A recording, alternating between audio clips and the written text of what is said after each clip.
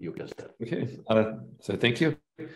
I haven't prepared too many slides, so I'll have time if you have any questions and want to stop me, or we pause for questions, or at the end, we'll have a section where you can just ask me anything.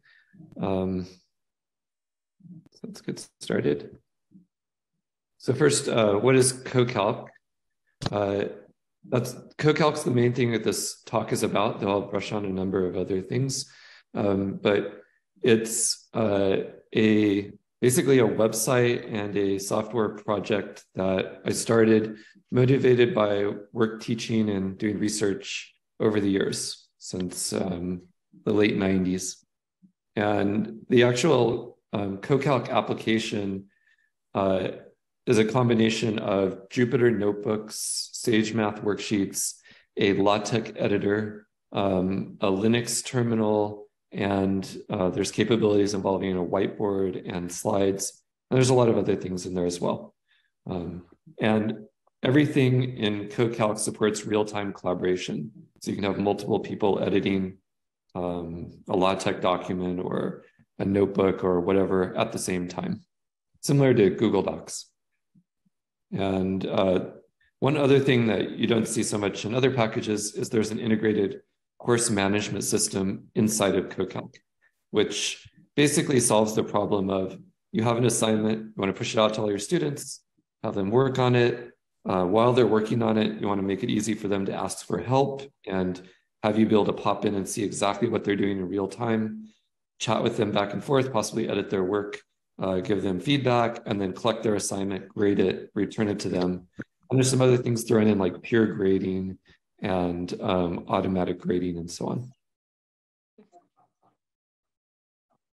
So I'm currently using the slide mode in CoCalc right now in order to present this. And one of the things you can do in the slideshow mode is use Jupyter Notebook cells. And this is an example of, I'm using the SageMath kernel to run code directly in the slides. So if I go here and then I click the run button, it's going to run this Sage code and draw a plot.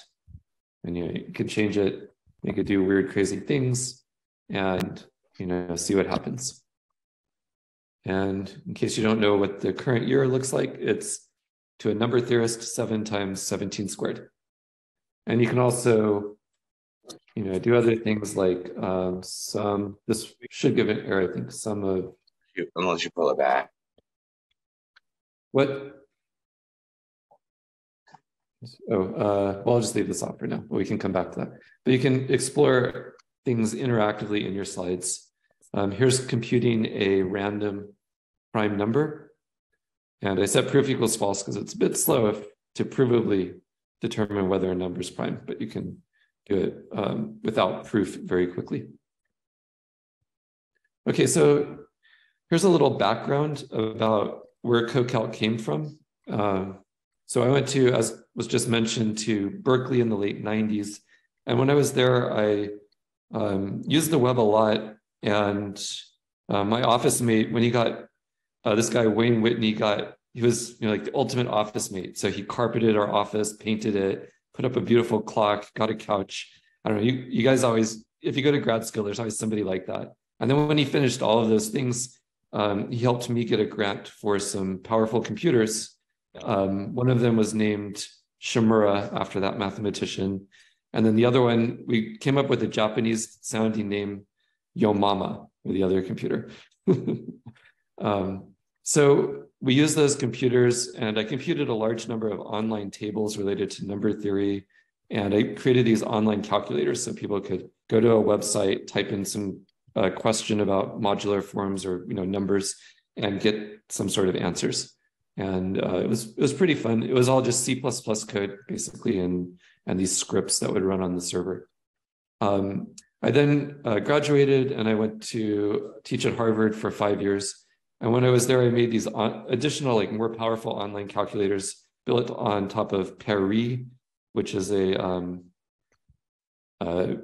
number theory, a very nice, powerful, but relatively small and self-contained number theory program, and Magma, which is a big arithmetic geometry group theory package. So I made these really cool online calculators so that students could try out homework problems and they wouldn't have to install the software. They could just play around in their web browser. And then near the end of this, I was extremely impressed by how easy it was for my students to play around with Perry and Magma in their browsers. And it was working really well. And then maybe it was becoming a little too popular. So the director of Magma, John Cannon in Sydney, sent me a letter saying, your permission to use Magma.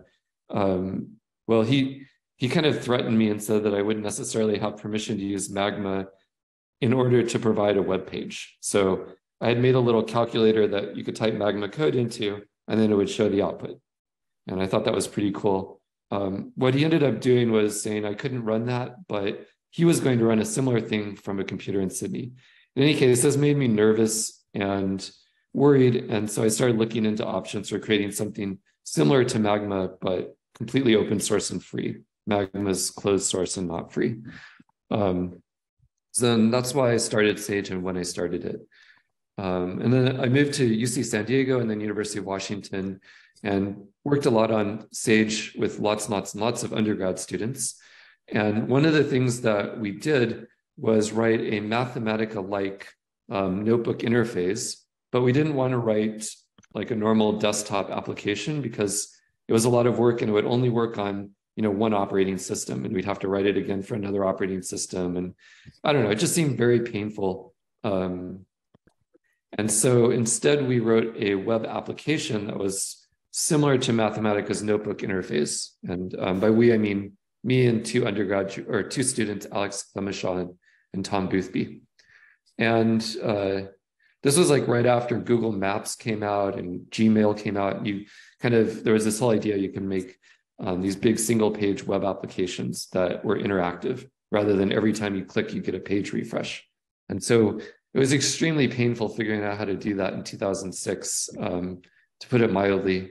And like how things worked in, I think Firefox was completely, totally different than how it worked in Internet Explorer and Opera. And it was really, really painful. jQuery didn't even exist. It was hard, but we persisted. One of the students had just worked in industry, so he had a lot of experience, which was really helpful. So that was really a long time ago, but it worked. You could run code. And over the years, we put an enormous amount of work into this notebook, but it always felt like a big distraction from just working on core mathematics software like Sage. And the Jupyter project came out with a notebook that worked and looked almost identical to what we had built in 2011. We were really excited about it because it was written using much more modern techniques. And that meant we didn't have to work on the Sage notebook anymore, didn't want to. And so we kind of deprecated our notebook and switched over to Jupyter. And it's funny because it seems so modern at the time, but now it's like within a month or two, I think it's going to be totally deprecated. And they have a new thing called Jupyter Lab, which replaces their notebook from 2011 and is even more modern. In any case, I thought that was really cool, but I taught a bunch of classes at UW to undergraduates. It was before the term data science, but they're basically these data science classes, but with a lot of pure math mixed in. And I wanted the students to learn about statistics using R, learn the basics of LaTeX, learn about group theory and calculus stuff using Sage, and, do all these different things and do homework assignments where they could collaborate with each other and then and put a lot of work into a final project. So like throughout the class, they would design their project, and at the very end, they would all present it. And it was really hard for them to install all the software necessary to do those topics on their own computers. It was kind of a nightmare. And so finally in 2013, in 2013, I spent a couple of weeks and I came up with a design where you could do all the things I just mentioned in a web browser. And I implemented a really rough version of it. I missed an important Sage days and just worked all day long every day for about 2 weeks to get this available for my class. And it really was like a whole design that goes beyond Jupyter notebooks, where you just have type in some code, get output, type in some code, get output. You really want something more where you can use a terminal, more like a normal computer, with a whole range of tasks, but in a way that's collaborative with other students. So I launched that in 2013, running on one computer in my office and using with the students in my class using it. And then it got picked up a year later at UCLA in this absolutely ridiculously massive course with 1,000 students. So that was a fun thing to support. So it got used more and more over the years. And a lot of people said they couldn't use it without a course management system that's built in. And so that got added, which really just solves the problem of distributing an assignment and collecting it and a few other things. But it's really important to have available. Otherwise, you end up with like students constantly uploading and downloading files, and it's just really tedious. So finally, I decided to leave academia and work full-time on CoCalc for a number of reasons. And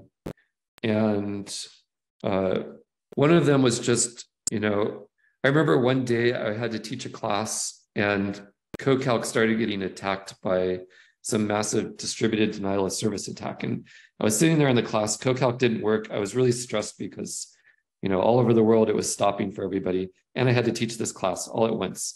And it just seemed like a really stressful combination of factors.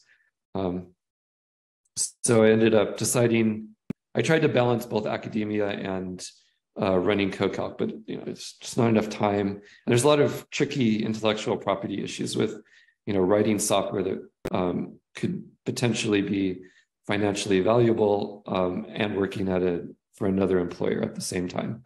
And also just having enough time. University of Washington was as accommodating as possible, but there's only so much they could do.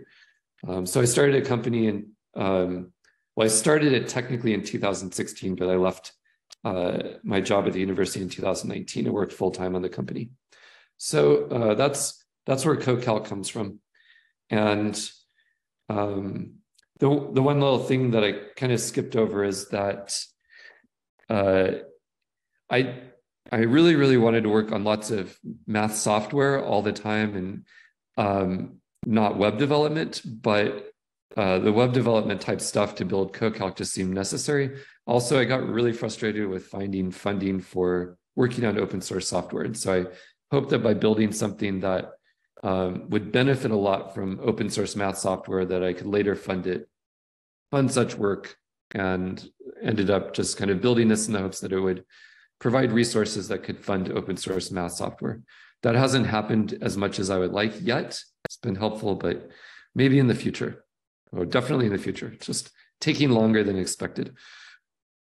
Okay, so along the way, I read some books, just a few seconds, but these books all have bits of code in them that you can run online or by looking at the book. And one of them, this last book on the Riemann hypothesis with Barry Mazur, we wrote this entirely in CoCalc collaboratively. So it was a good test that you could work on a document with many images and 150 pages or so in one LaTeX editor. Okay, so the rest of the talk is just going to be kind of a guided tour showing you some things that you can do in CoCalc and then answering questions. Okay. So first, the slides. This is just another slide showing a slide and how you can, interactively run code. There's other things you can do, like you can sketch. Like I'm just going to kind of doodle a little. You can move things around. You can see these are formulas that involve LaTeX. So I don't know what to change. Maybe I'll change this to G. But you can see that you see the formula down here, and you can edit it up here. And you can edit anything just by, you can move things around. You can click to edit and type. And it's all like a graphical editor. Okay, so those are slides. Next, here's what a Jupyter notebook looks like in CoCalc. And I'll come back to mention a few of the features that they have, but let me just click on this. And here we are. We're in the same notebook that we were just looking at, but this is live. And let's just use it to So the idea is you can write code, hit Shift Enter, and then see the output. And you can just interactively do this.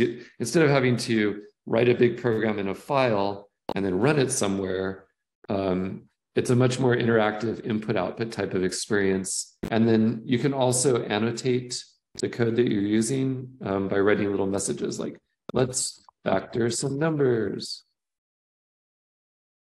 And maybe we could add a little like, could pop up, put a little emoji there. I mean, you can do little things like that. And here you can see what factorizations like, be prepared. When is the next prime number year? 2027. If you learn nothing else from today's talk, at least you'll know that the next prime year is 2027, which is not the most prime looking number, is it?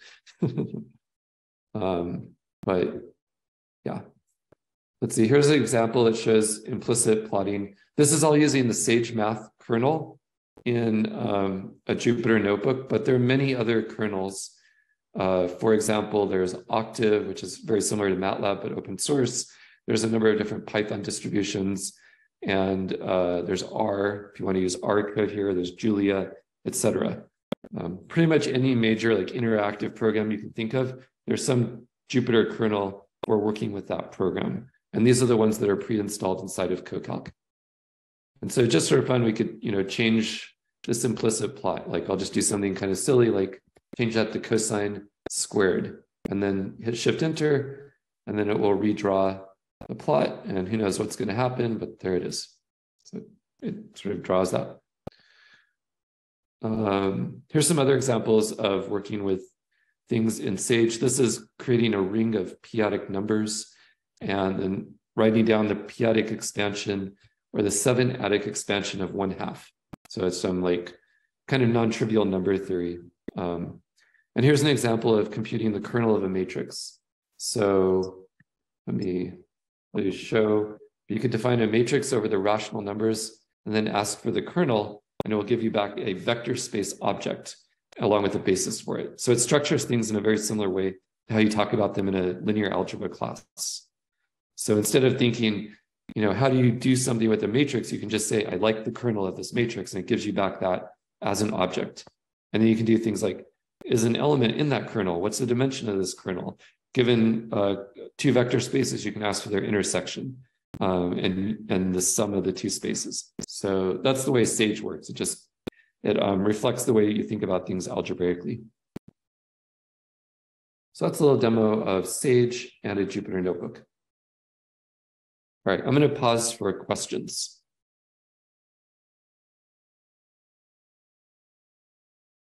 And I'm also looking at the chat. Do you have to import anything? To use Sage, no. For the most part, no. Although there's some libraries, like let's say you wanted to use NumPy from within Sage, then you do import NumPy. And now you have like NumPy available. Sage itself, well, it's probably going to be pretty big. The Sage itself, yeah, that's huge. I'll do dir NumPy. Sage itself has a large number of things available at the top level, kind of similar to Mathematica in that regard, or Magma. And I think one way you could see that is if you do sage.all.tab, which it'll load like 2,000 or 3,000 things that are available at the top level in Sage. So that said, you can use Sage as a library from Python itself, and then you have to import Sage explicitly. So I will illustrate that by making a new notebook. Or yeah, I'll make a new notebook, Sage from Python.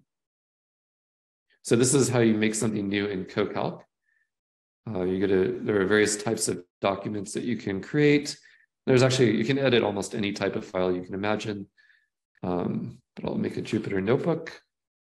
And then I'll make the kernel be the Python that comes with Sage.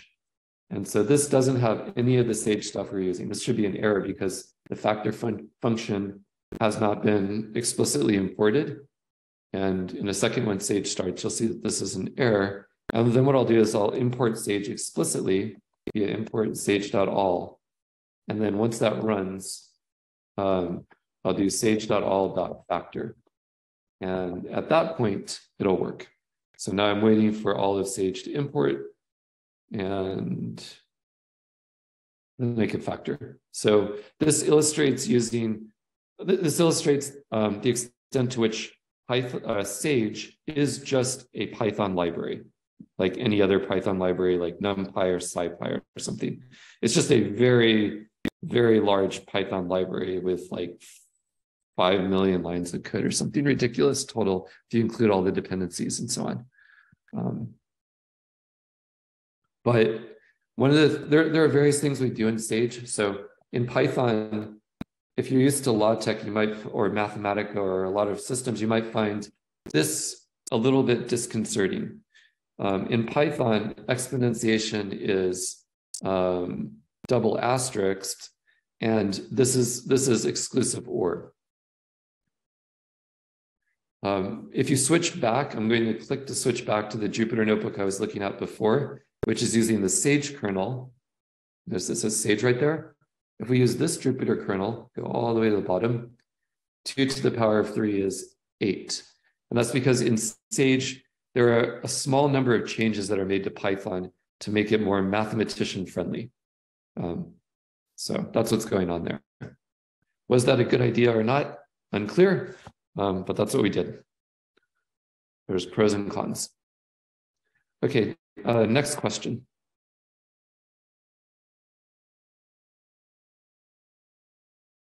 Maybe I can ask a question. I noticed that you have also as a language C++. What does it mean? You can write C++ code and run it? I mean, yes, absolutely. Sorry for asking. Can I download this program, or I have to use it online? Great question. So our question is, can you download this, or do you have to use it online?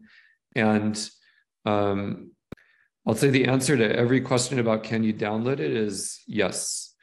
And to be clear, so for first SageMath, which is the program I started in 2004, which is this, here's their website. This is a large open source program that lets you do a wide range of mathematics. This is freely available, open source, and you can download it via this link right here. Jupyter notebooks, there's a whole website devoted to them, and there's tons of ways to download and install Jupyter. And there's hundreds of these Jupyter kernels for things like C++ and so on, which you can get from various places. And then in addition to all of that, if you want CoCalc itself, so it's a program with real-time collaboration and our version of notebooks and a whole bunch of kernels pre-installed and so on, you can get it from CoCalc-Docker. And what you do is you install a program called Docker, and then you type this one line in, and it will download CoCalc with a lot of stuff pre-installed and run it on your computer locally. So those are some of your options. Must the machine be sorry Linux? for that. Could you please send me the links, if you don't mind? I will put them right here in the chat that you guys should all have access to. Thank you.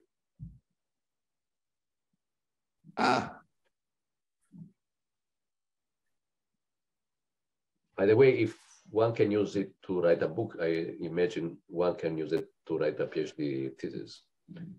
Yes, it would be. It's really, so one thing I haven't shown you at all is this is all collaborative. And let me try to illustrate that. So I'll just go to the original notebook.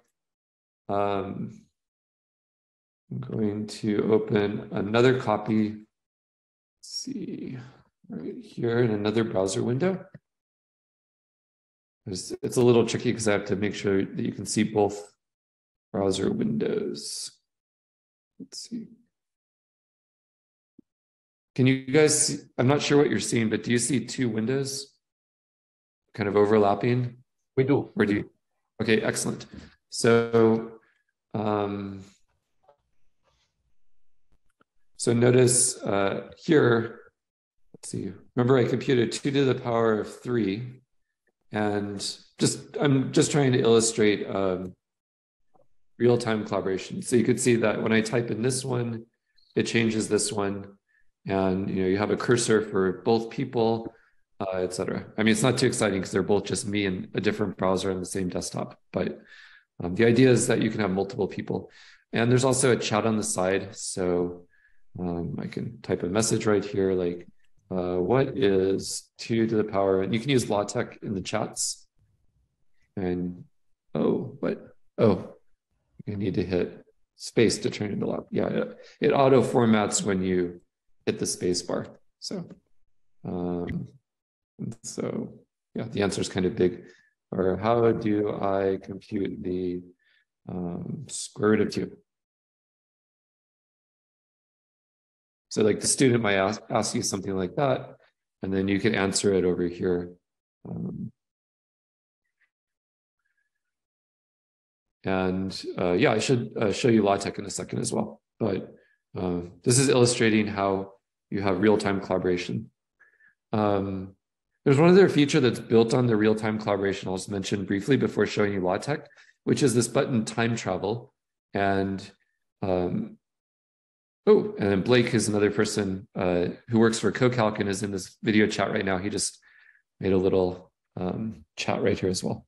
So when you click the time travel button, you get the same notebook that we were just looking at, but you get a little slider across the top, and you can drag it, and you see exactly what the notebook looked like as it evolved over time, as you can see.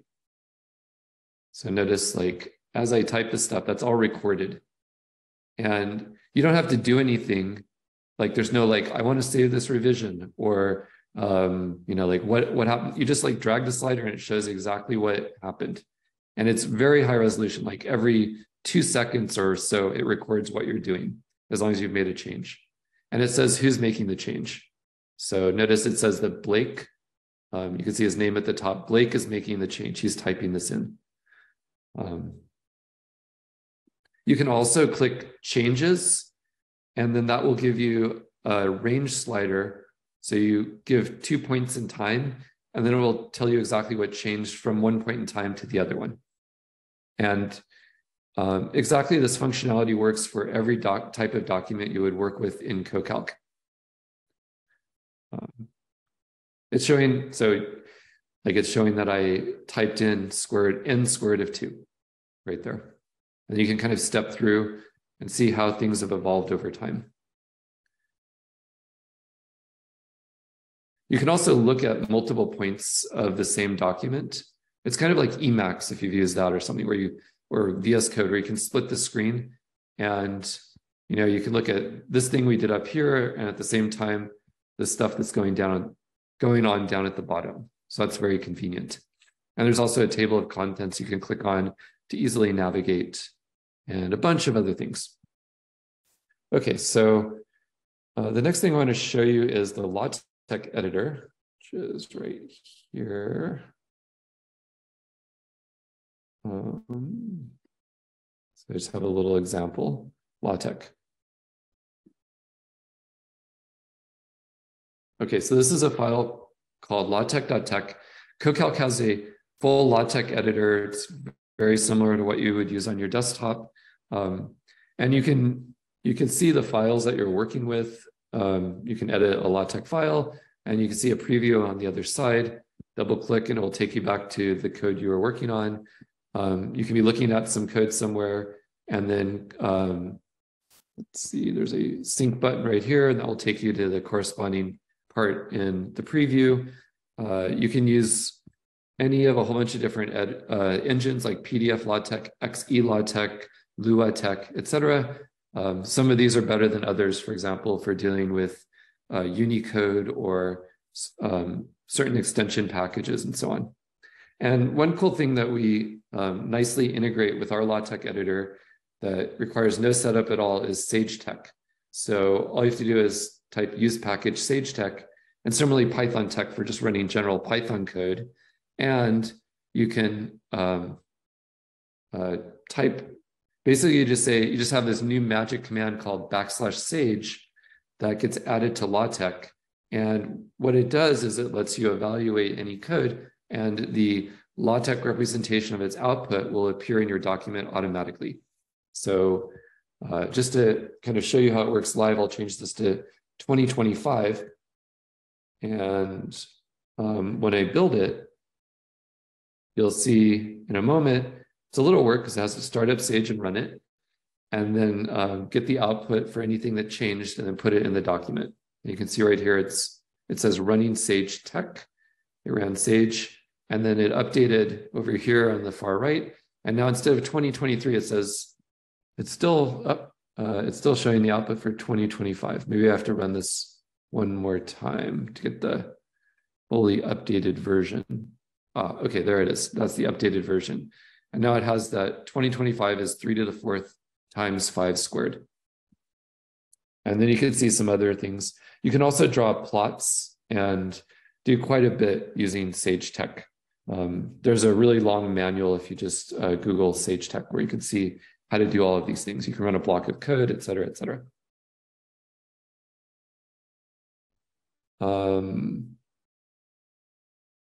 And there's other things like there's a little table of contents that automatically appears where you can click, and what it did is it parsed the section headers in the LaTeX document, and then lets you jump to those easily.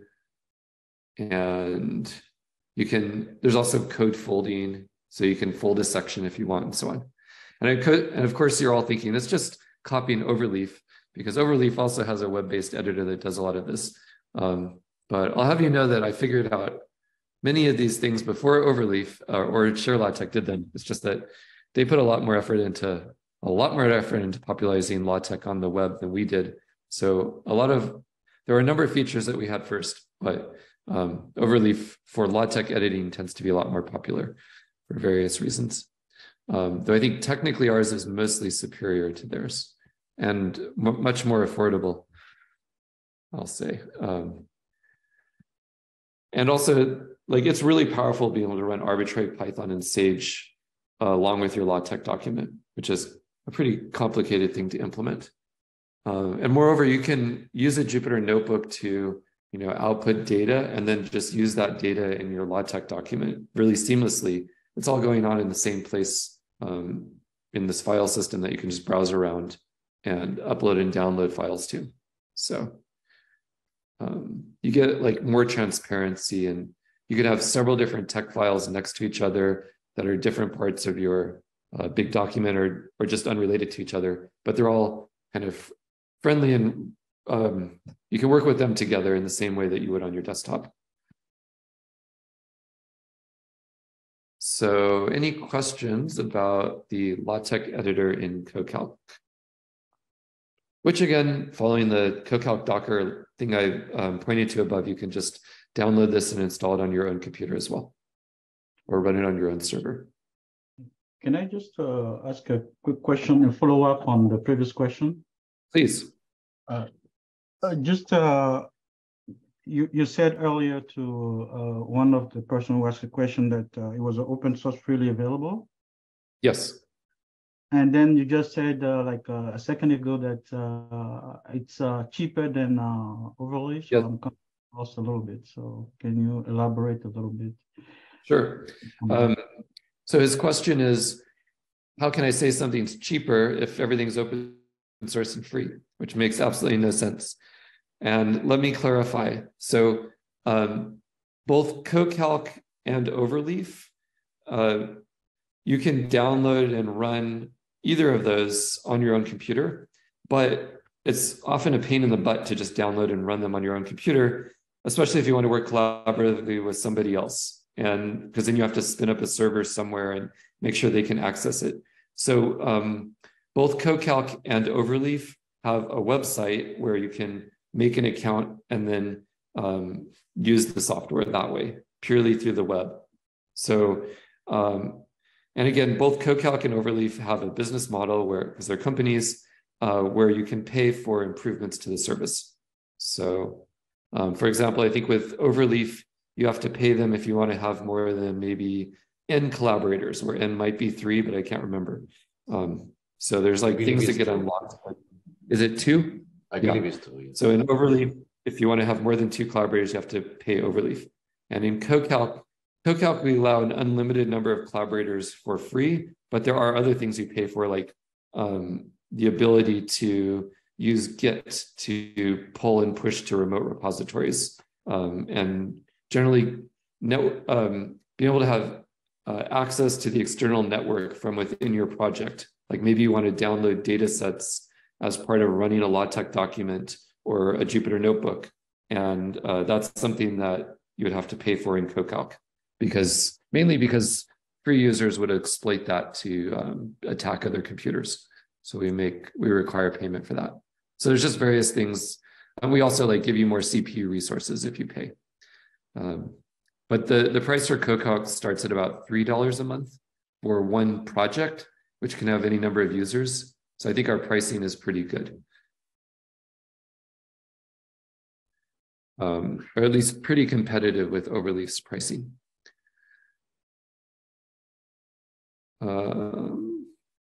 Okay, so any other questions about the LaTeX editor or anything I've said so far that you're just curious about? Okay, so let me show you what else. I'm going to return to my slides. Okay, so this is just a picture of the LaTeX editor and the things I showed you. One note, which I think is pretty cool, the LaTeX editor has this time travel feature as well, just like the Jupyter notebook that I showed you. Everything has the time travel feature. And the point is that you can click the time travel button, and right next to your LaTeX document, you can see what the LaTeX document was like 20 hours ago, 8 minutes ago, or whatever. And for LaTeX, this can be really, really helpful. You don't have to do anything to save the changes. It's every few seconds that it saves them. It keeps the changes forever. And it solves the following problem. I don't know if you've ever used LaTeX and somehow you mess up your document and it won't compile. Has it ever happened to you? And you have no idea where in this 30-page document exactly you put one stupid brace and LaTeX just says there's an error, and it's super frustrating. And I don't know, I saw this a lot when I was trying to teach my students LaTeX or using LaTeX. I would walk around the room and they'd be like, everything was working perfectly 5 minutes ago. And I have no idea what was going on 5 minutes ago. So with this time travel feature, you can very easily revert your document to how it was 5 minutes ago. You just click this revert button, and now notice that's back to 2023. I've reverted the document, it works again. So if you really need this document to get to work again, and it worked 5 minutes ago, you can easily go back to exactly when it worked, and then click a button, and boom, your document will compile again. So it's a really, really nice feature to have, I think.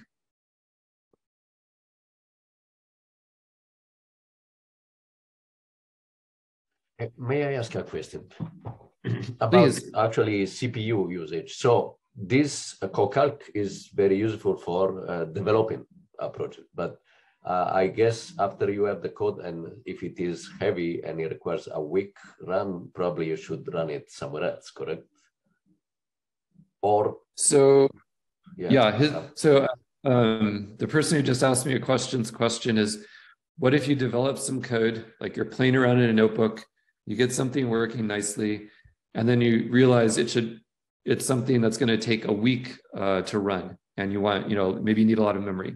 So we do provide upgrades that are much more powerful in our store. So there's a place you can go, and there's a little store, and in the store you can, for example, buy a license booster or just an upgrade to your project.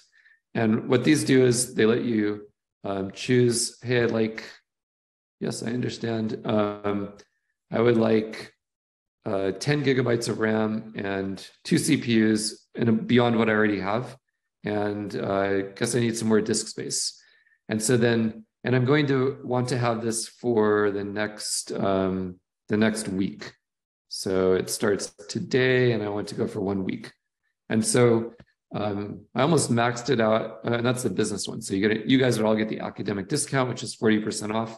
So I would pay $3 for that upgrade for the next week. And then I would apply that license to my project. and it would have all these extra upgrades, and it would last for 8 days.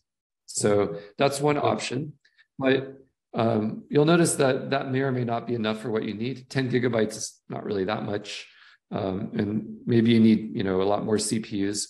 We have another thing which is dedicated virtual machines.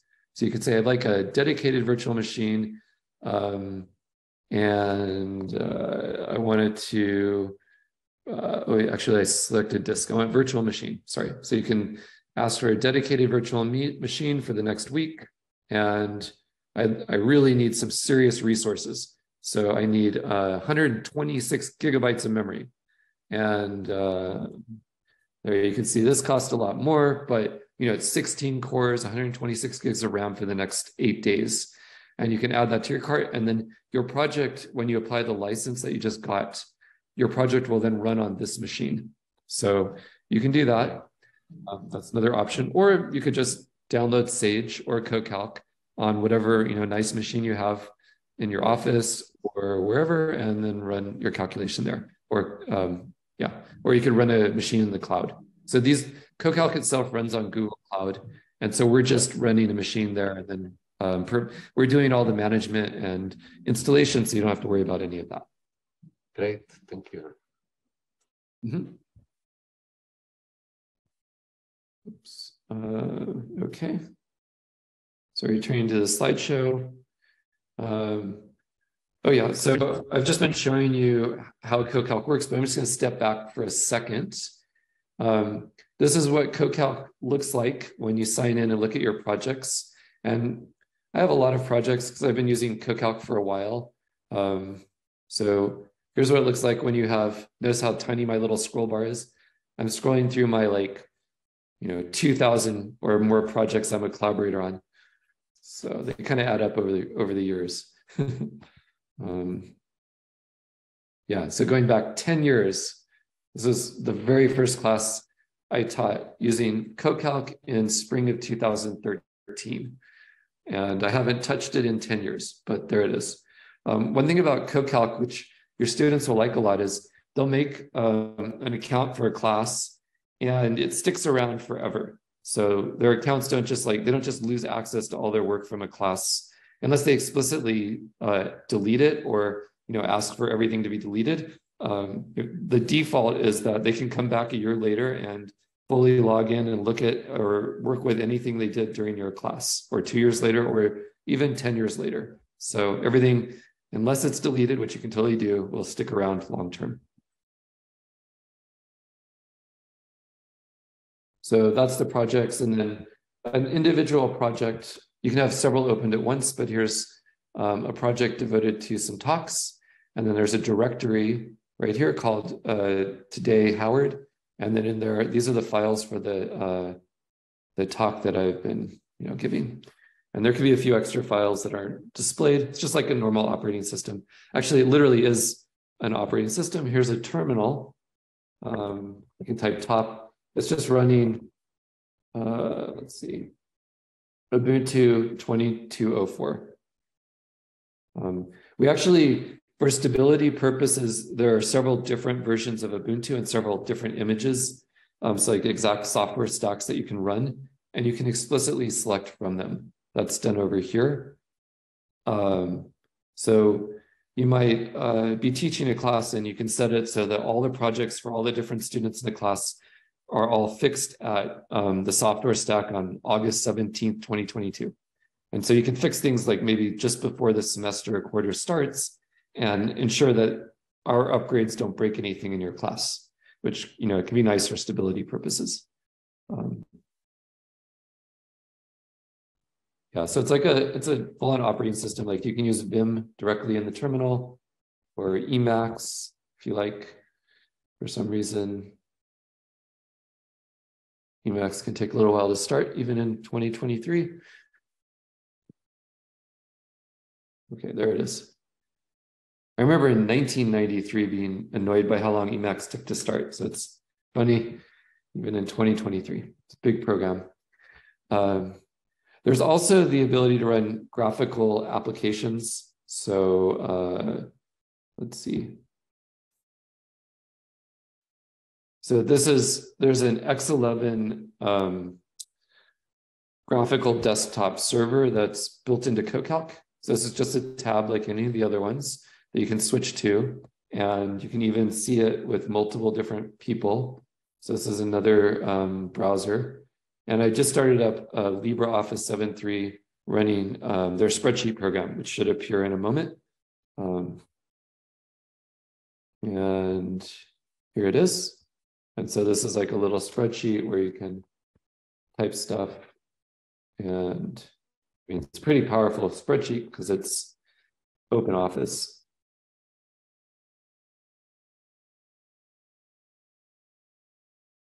As you can see, and there's a lot of other programs that we have. So, but you know, it can be handy. Graphical like, stuff is shared. Yeah. Sorry.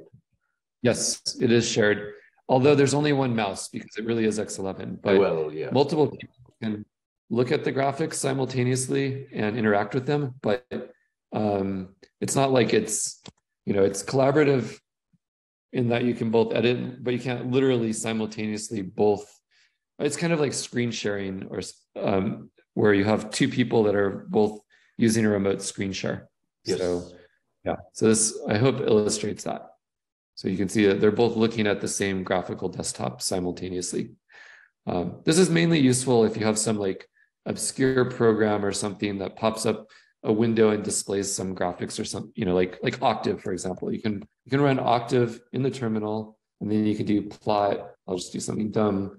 Plot a random 10 by 10 matrix, and it pops up the plot as a graphic, and then you see it right there. And instead of just being like, instead of coming to the point where a graphic might pop up and thinking, okay, I need to figure out how to draw this as an image because I'm using a web browser, and then somehow look at that image, it just works, and it gets you past annoying problems that may come up. Okay. And yeah, you can also SSH into a project. You can copy files back and forth. We also offer a number of other servers that will run from your project. So if you're used to using, say, VS Code or the Pluto's a notebook for working with Julia. Jupyter Lab is a very nice, modern, very open source Jupyter project.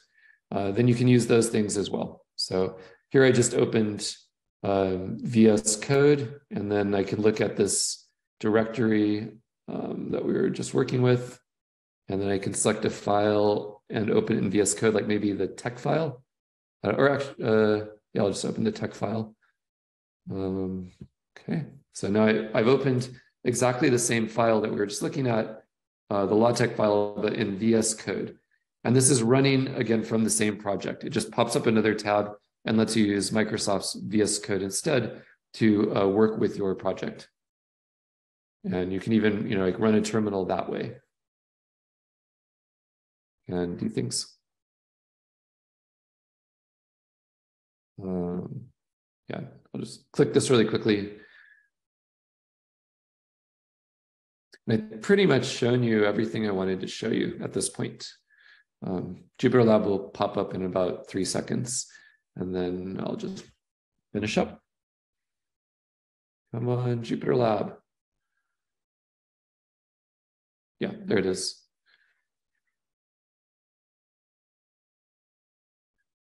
And it's really important having these multiple different types of software available. Like you'll find there are certain extensions that are, you know, really maybe take advantage of Jupyter Lab's functionality and don't work in CoCalc. And so this gives you a way of still using those extensions easily. And so that's sort of, it's an important capability to have. And, you know, VS Code has extremely powerful debugging functionality. Source, it tells you about code you're writing if it's really complicated, et cetera. So it's really valuable having these as well, in addition to the core of CoCalc. Okay, so let me just kind of wind things up. So any other questions? I've given you a tour of CoCalc, told you what the motivation is, where it comes from, and hopefully given a sense of, you know, what it is, how it fits into the general world of software, and how you can use it either in a web application or on your own computer. So now if you have any other questions, ask them, but I probably have exhausted my time as well. Well, we are at the end, but definitely if you have questions, please ask. But let's thank the speaker for this very, very interesting presentation. Thank you so much. So yeah, I see. Yes, they are applauses. Yeah. Thank you. But is there any question left? Anybody? So I have a question.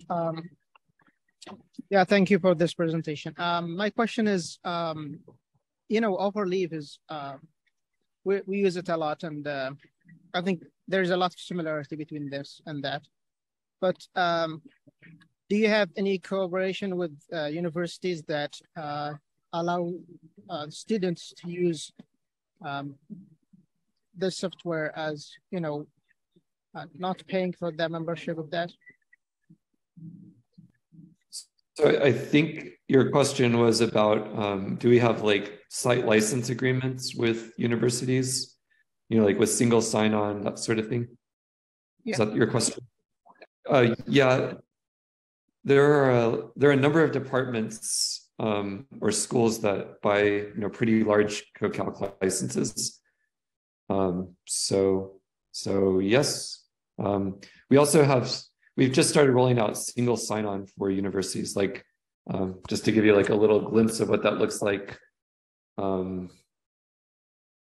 Hey, William, maybe mention the ability to create an anonymous account or to use CoCalc for free as well. Yeah, okay. So two things. One, there are some institutional single sign-ons. So DePaul University is our first like big one doing that, and you can see more about that here.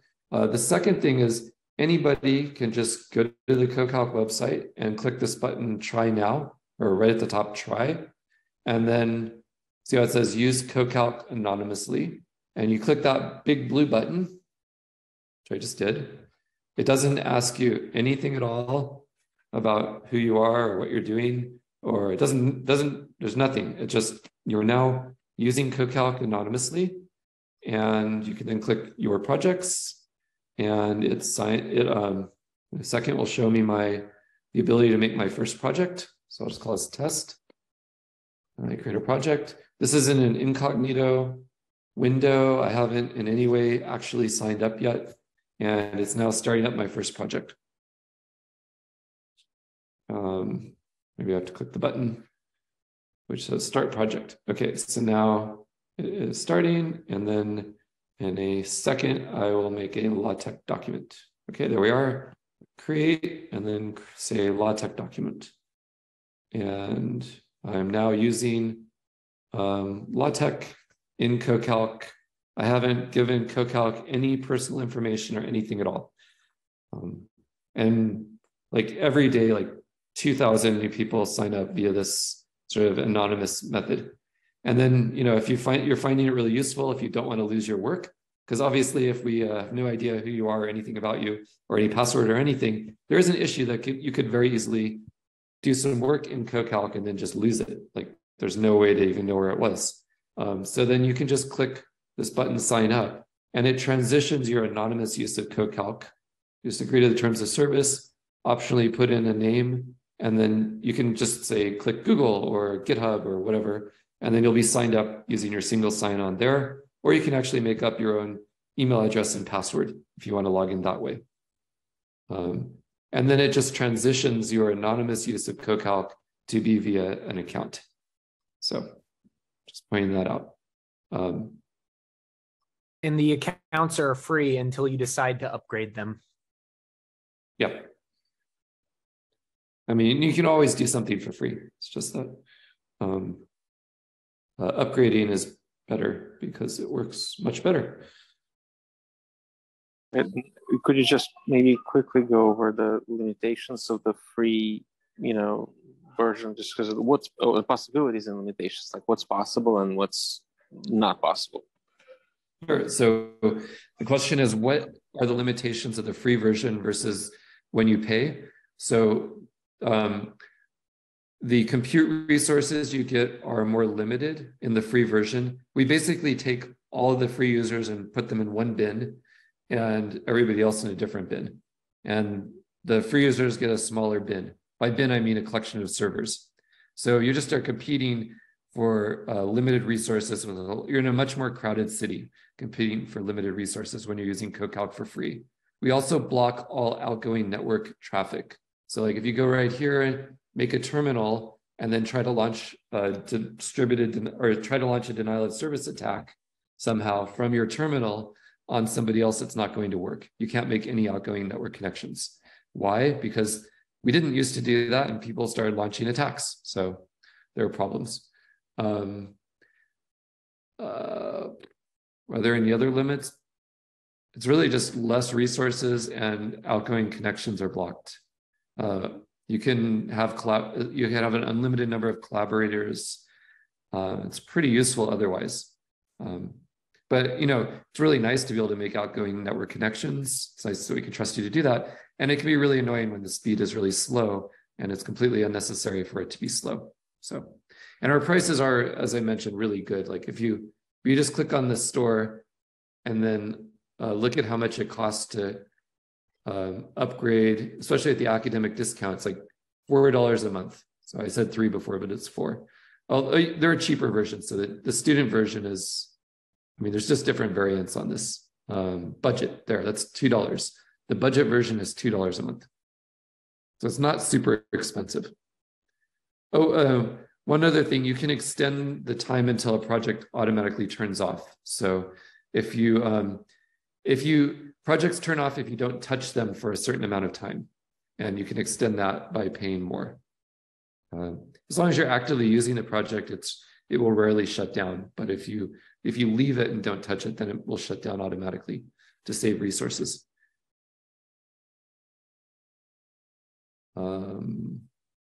Okay.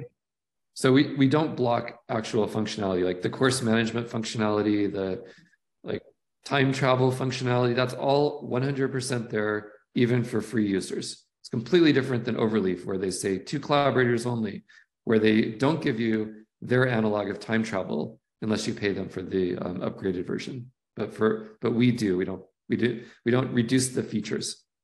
We just reduce the cost to us, basically. Any other question?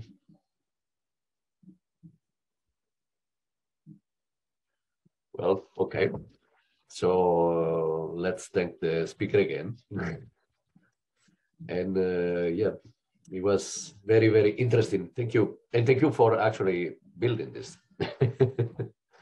You're very welcome. It's really, really useful. Yeah. So yeah.